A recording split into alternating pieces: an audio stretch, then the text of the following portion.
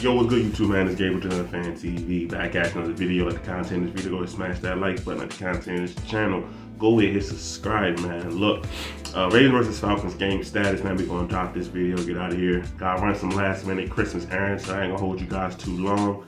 So look, man. I usually give this game status to both teams, but the Falcons, they have nobody of consequence that's out. The only guy that they have out is a guy named Chuma Edoga. He just an offensive tackle. He only played like 6% of the snaps for him this season. So, but yeah, that's what the Falcons have out. Now, as far as now let's go to the Ravens side of football, okay? Lamar Jackson has been ruled out for the third straight game. That's what it is. He's ruled out. Calais Campbell has also been ruled out. And Marcus Peters has been ruled out. Now, Marcus Peters is no surprise. It came out earlier this week. Ian Rappaport had reported that Marcus Peters will miss a short amount of time. He didn't specify how long a short amount of time is, but we knew that would mean at least this game, right?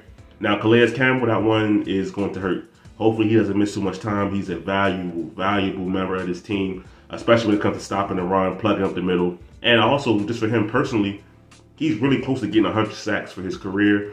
So, you know, I want to see him hit that milestone for himself personally, obviously, all right? And then, Lamar Jackson, man, listen, they said the PCL injury was a 1 to 3 week kind of injury. This is week 3, so it's not like it's a big, huge surprise. Would we love to see him out there? Of course, but is it to rush him back? No. All right, so maybe we'll see Lamar Jackson next week. We'll see what happens with that. If we don't see him next week, then I'll be really concerned, right? Because, like I said, the timeline was 1 to 3 weeks. So if I don't see him next week, now we got to have a discussion about what's going on as far as the rest of the season goes, right? I mean, we're at the tail end of the season right now anyway, but, you know, we have to talk about it for real. Now, the Ravens have one guy listed as questionable, and that's backup quarterback Tyler Huntley. But Harbaugh already said Tyler Huntley will be the starter this week.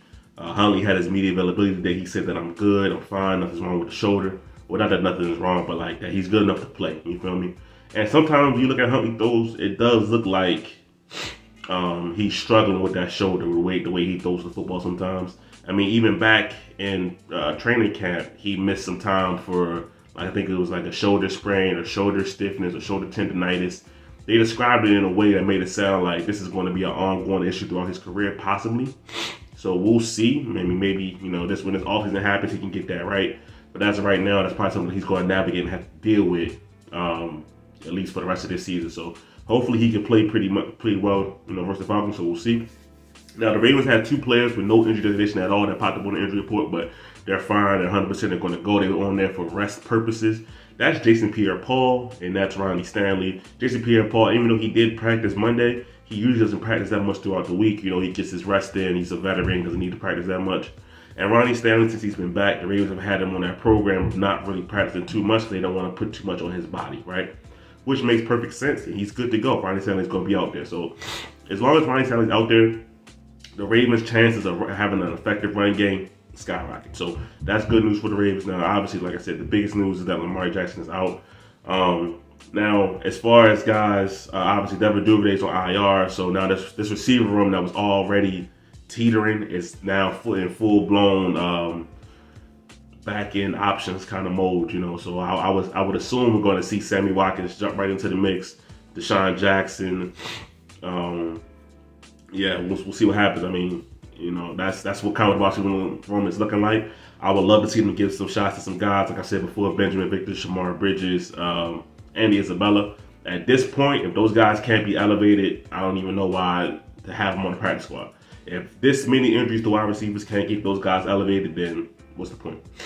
Now, that's your injury report that's the game status for the Ravens versus Falcons. Like I said, the Falcons have nobody that's really that played for them that's going to be out. So, you know, you're going to see all their top guys, Cordell Patterson, you know, the rookie Desmond Ritter. You're going to see Drake London, you know, all those guys, AJ Terrell on defense. They're all going to be playing. So, the Falcons going to have their full arsenal of players. And the Falcons, they're in a division that's not very good, so they're technically still fighting for a playoff berth, right? Even at 5-9, I think their record is. You know, the Bucks have kind of slipped and fallen off, so that division for them is still up for grabs. So this is not a game that the Ravens can just take easily and say the Falcons are going to roll over, okay? They're going to need full effort out there. So with Tyler Huntley at quarterback, I don't know where this game's going to go. It really could go either way, especially after the display that we saw the last couple of weeks.